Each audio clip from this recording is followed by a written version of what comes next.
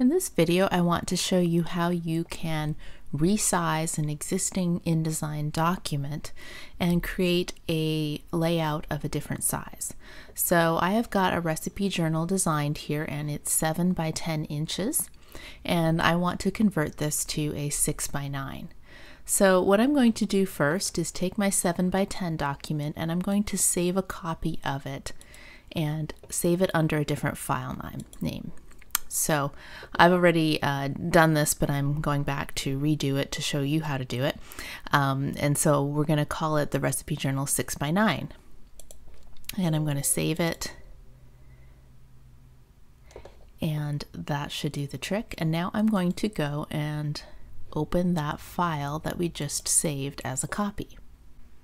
All right, so here it is.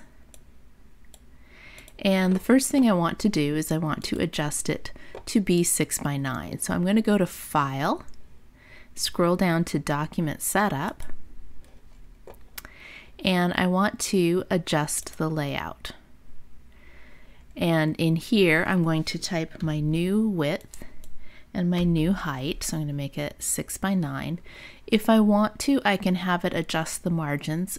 Since this is really only slightly smaller, it's an inch smaller all around, I am going to just leave the margins as is. I'm also leaving the bleed as is. If you're making a more drastic change, you might want to adjust the font size.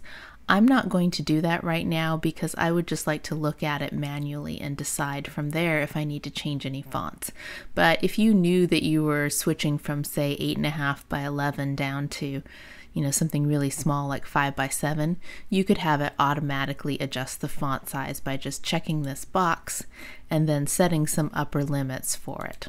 So I'm going to uncheck that and just say OK. And it's going to do its thing, and it's going to change the document size.